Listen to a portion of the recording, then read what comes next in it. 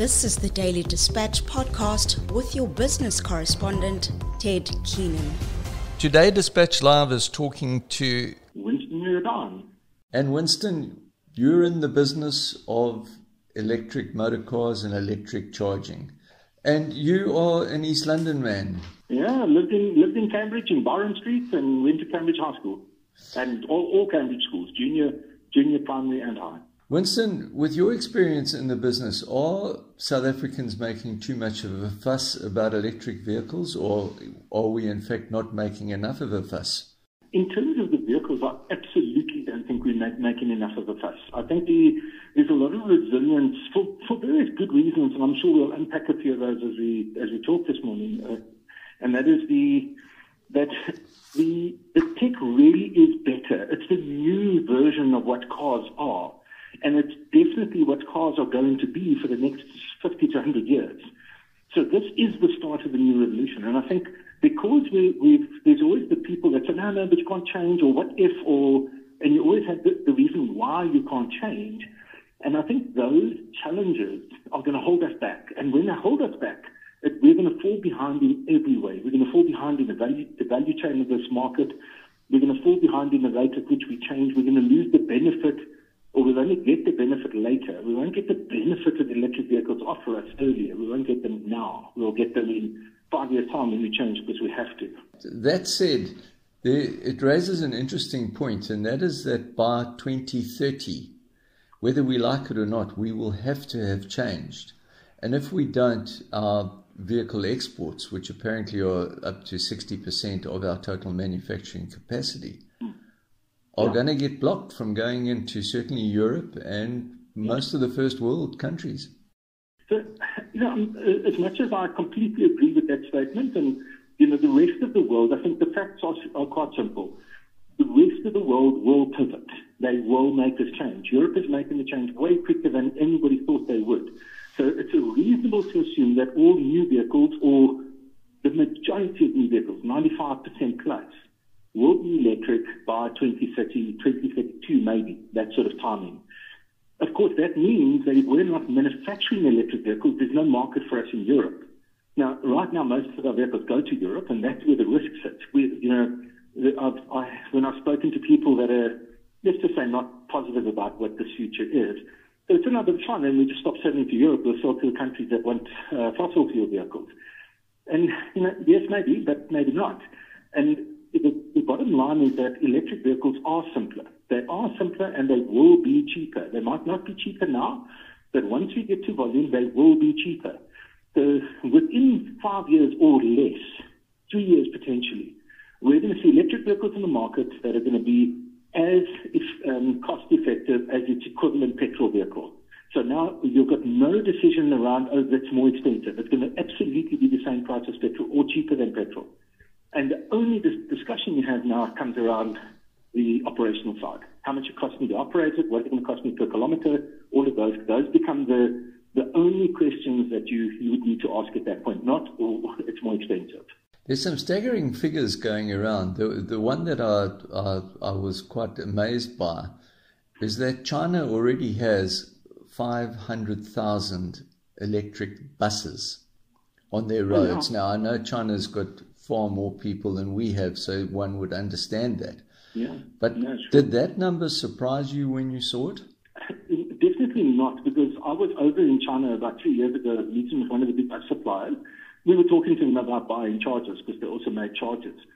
And while I was in the room, one of the guys, sort of looked at the other one and sort of gave him a thumbs up, and, you could see it was a little bit of an achievement, but not, nobody was throwing a party, but they were sort of indicating something good happened. So I said to him, what is that about? So he said, we just got an order from Shenzhen City for electric buses. So I said, oh, amazing. How many? 4,000. Now remember, we probably only sell 1,000 buses a year here in South Africa in terms of actual buses. So to get one order in one shot, and they sort of pretty much in the stride of business, and I think we got an order for 4,000. And then I said to him, what are you guys making? He said, no, that's why we're making 20,000, 30,000 a year. So I'm not surprised if they've got 500,000 electric buses. In fact, I probably wouldn't have been surprised if you told me it was 1 million, because they really are adopting this. They are seeing the value. They're seeing that there's less emissions, lower running costs, easier to maintain. They're seeing all those advantages already. And the quicker you pivot at that point, the better your chances are that you're going to save money out of this and make money out of it in the long term. Perhaps we will never make electric buses, and certainly not anywhere near the extent that China does, but we are starting to make electric vehicles. Can we catch up? You know, like apparently in Norway, 8 out of 10 vehicles sold are electric vehicles. So pretty soon they're going to wipe out all of their need for fossil fuel. Yeah, definitely. I see no reason why we shouldn't be able to catch up. Remember, most of the people manufacturing vehicles in South Africa, either, let's say, entrepreneurs building something from scratch, or there are big OEMs from overseas. So it'll just be a case of bringing that technology here. You know, the thing that worries me as an entrepreneur is that we're going to just bring the tech in. We're going to buy in the license to build batteries. We're going to buy in the patents to manufacture cells. Whereas if we'd have reacted 5 years ago, we could have used people like the CSIR to design battery chemistries for us, to design anodes, cathodes that are going to be part of that, and we could be using South African patents in the manufacturing of these batteries. But because we're reacting later, we're going to just bring that tech in and just build it. So there's going to be less value for us as a nation.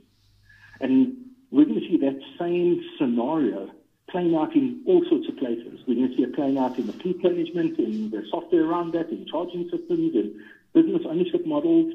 All of these things are going to go through exactly that same thing. You're going to either look and say, we're going to innovate and build a South African or an African way of handling this thing or evolving this business, or when it becomes, oh my gosh, you have to change now you don't have time to go and evolve that technology. What all you have time to do is bring in the tech from overseas and do what they do. And I think that, again, would hurt us to some extent. The future of petrol stations as we know them, fuel stations, there's a lot of doom and gloom in the press for the fuel station owners saying you guys are going to be out of business quite soon. But the reality is probably not close to that. You know, even people like us who are exceptionally optimistic about how the industry will pivot, we don't think that fuel stations are just going to disappear. You know, when we talk about, let's say, optimistically, let's say 2030, we're able to reach 100% of new vehicles being electric. It's not the fleet. It's only new cars. It's not the fleet of vehicles, not the overall fleet. That overall fleet will still be predominantly petrol for at least another 20 years. You know, as more and more electric vehicles come into that fleet. But it's just there'll be no new vehicles coming in that are not electric. That's sort of the view that we take. So based on that, the fuel companies absolutely have a role to play. But more importantly, you know, I grew up in Cambridge, and one of the clearest pictures in my head was there was a mobile garage just at the top of Byron Street. And I can remember what that looked like. You know, 2 little pumps on the sidewalk, a little place where cars could go in and get serviced. Okay? Yes. That was what a mobile garage looked like in those days. You walk into any filling station today, let's say a big Shell Ultra City, you know, it's a small city. It's got takeaways, it's got everything. It doesn't even do car repairs. So they have pivoted massively over the last 20 or 30 years. So when the filling stations look at this market, their view is, oh, we can't change. What's going to happen? Well, guys, you've changed so much in the past. Just look backwards 20 years, how different you were. And the bottom line is, in 20 years' time, you should be as differently evolved. So they'll be very different places. They will become, and I don't want to predict what that is. We've got our view of what we think it is, but they will be different. And they will still be in business, and they will still operate, and there will still be places of business hubs. And we will all still recognize those. Oh, that's a filling station. We might just feel that, you know, now it's actually quite cool to go and have dinner at a fuel station. One of the things that people that have bought electric cars at the moment said to me, and I was quite staggered by this, that they can charge their car by simply plugging it in at home. So it's not massive technology. Yeah, look, basically every car comes with a built-in charging system inside of the vehicle, or let's call it a charger. And What a charger does is take AC electricity, turn it into DC, and use the DC to charge the battery. So all vehicles have got a small charger inside of the vehicle. So all you give it is AC, 220 volts, and it can turn it into DC and charge the battery. If you're looking to charge the vehicle fast, then you bypass the charger inside of the vehicle, and you put the charger on the outside of the vehicle, on the side of the pavement, and you put the real power over there, and you go direct to the battery and you charge it. So that's why we can charge batteries so much quicker in public charging stations, because they're a lot more expensive, a lot more complex. But they're bypassing the charging technology inside of the vehicle, which you would use as your home charger. And they're 100% right. I love the fact that every morning I wake up, my car is full.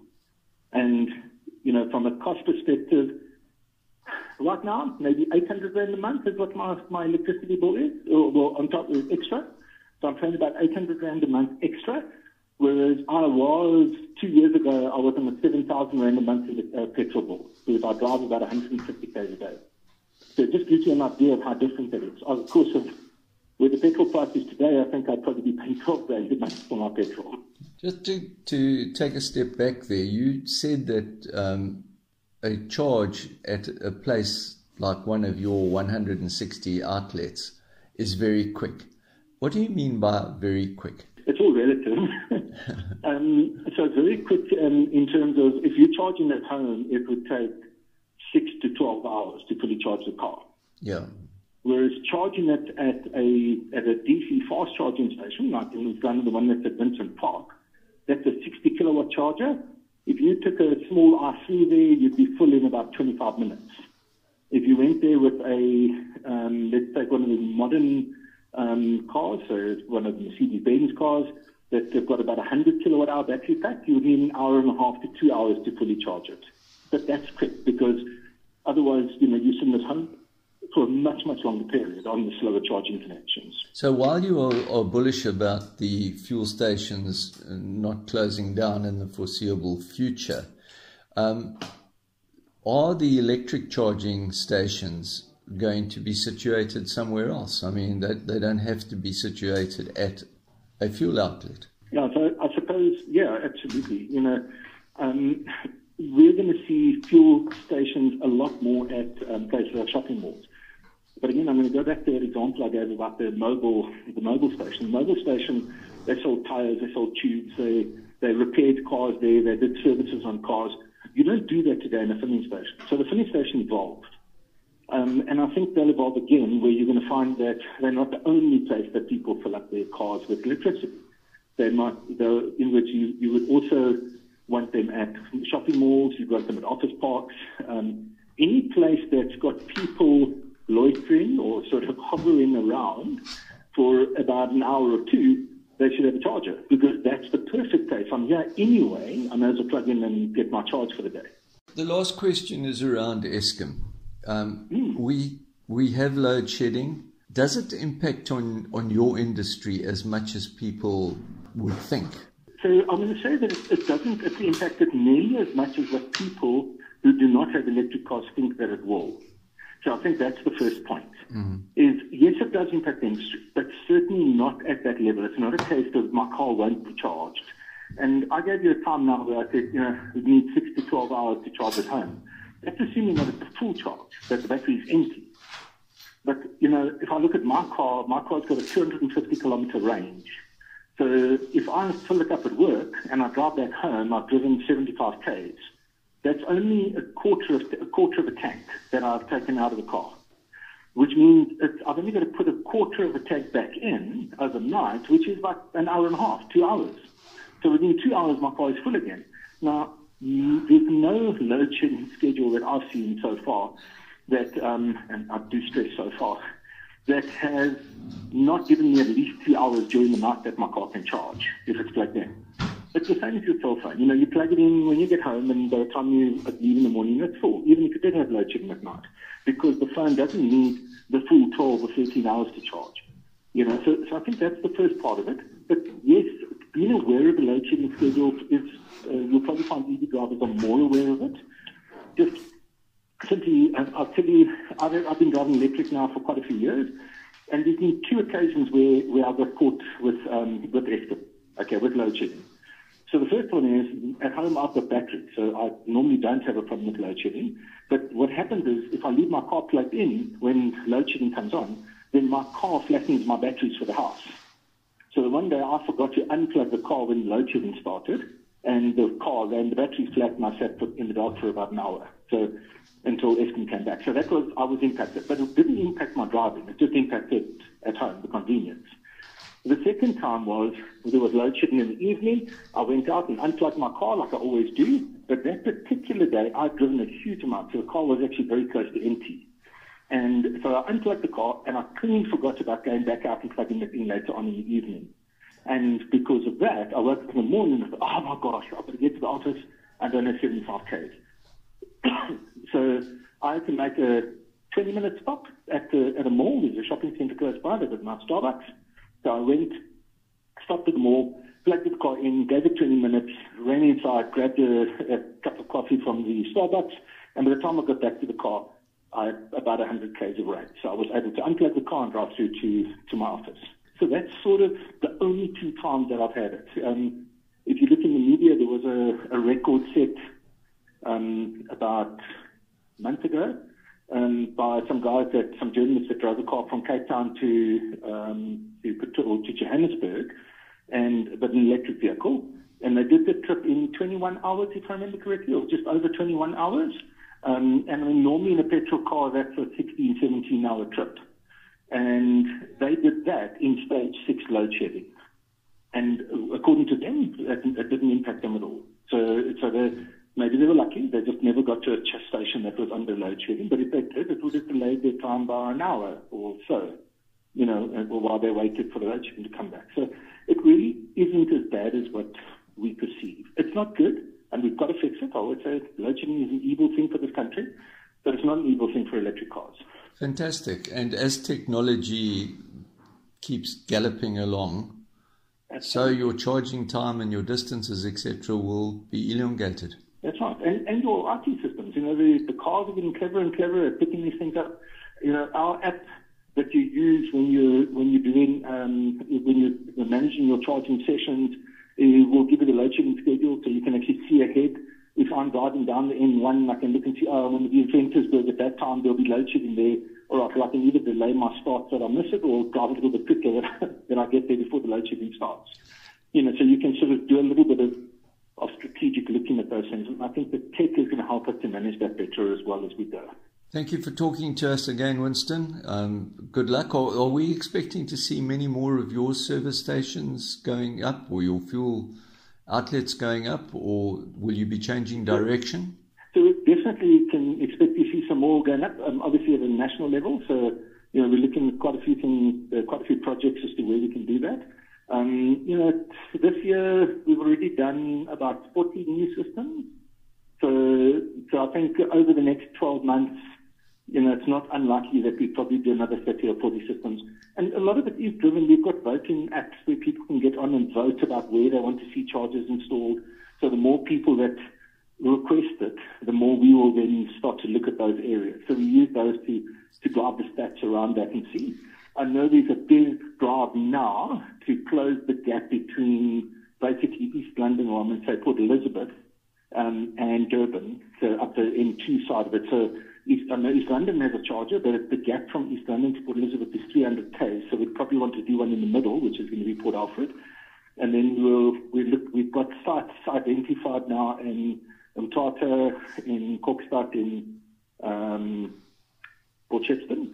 And basically that will then close the DC route all the way to Durban. So you'll then be able to drive that way around. Because right now, if you want to drive from East London to Durban, you've got to sort of go via PE and then Bloemfontein, that route. Yeah. If you want to have charging stations along. So hopefully soon there'll be some more down in the old Transkei area. So will you be over 200 by 2023? Or are you already over 200? No, we're just under 200 now. So maybe by middle of 2023 in a year's time, I think we can be over 200. Dispatch Live appreciates your time.